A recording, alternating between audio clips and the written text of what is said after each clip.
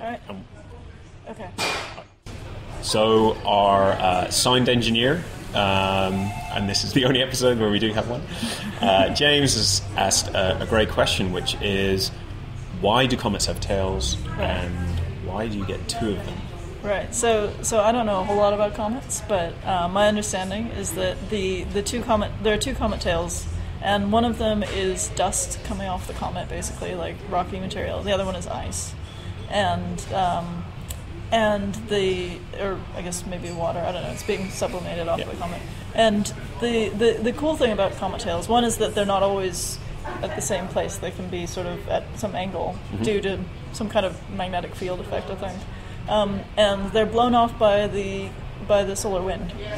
So the comet tails always point away from the sun. They're not like trailing the comet necessarily. Yeah. Like they can be going perpendicular or something depending on how the comet is moving. So they're always going to be pointing away from the sun. So they look like, it looks like when you see a picture of like a drawing of a comet, it's also always like the comet's going and there's a tail behind it, but that's not how it works. So the comet is this like sort of icy snowball thing, or like a dirty snowball, and it's just stuff being sort of ablated off of the comet.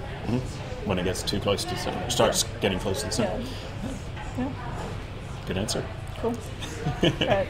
Thanks, James. Thank you. What is your favorite planet? Oh gosh.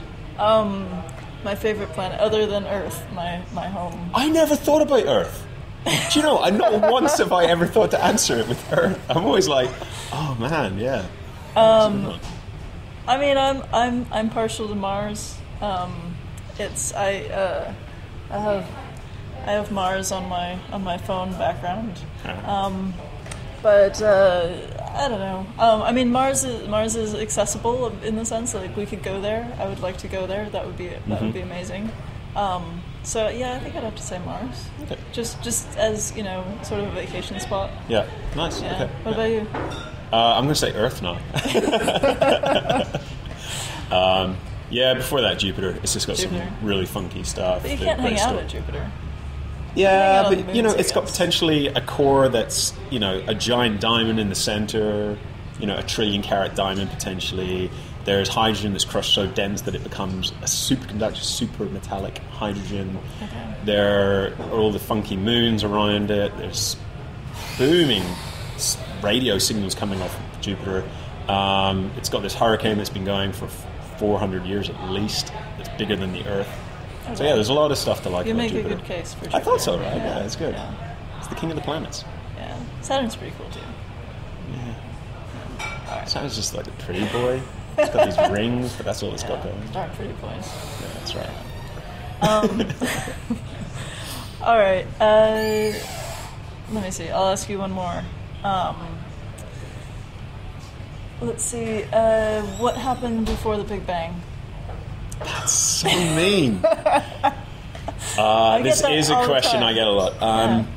Look, there's a couple of possibilities. About 20 years ago, astronomers, potentially believed at least, that the universe would expand. Eventually, gravity from all the galaxies would take over and start to pull the universe back together, and you get a big crunch.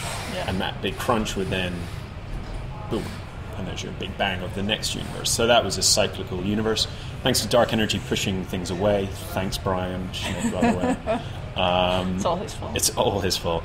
That's never going to happen, or at least not at current trajectory. So I don't know is the simple answer, and no one else does either, if they're being honest. But there's a lot of science fiction books, or actual science fiction, actual science novels, where claims are made. But I think fundamentally we just can't know that.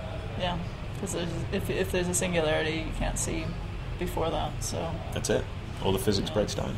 There are ways we can look for signs of like collisions with other universes and stuff like that. But in the cosmic microelectron. Yeah, but those are pretty good. Look, I mean, it's nice to try, but I think to say we have anything more than a vague, cool idea, is dodgy. Would you agree? Yeah. No, I agree. I think it's I think we should keep trying to figure it out. but Yep.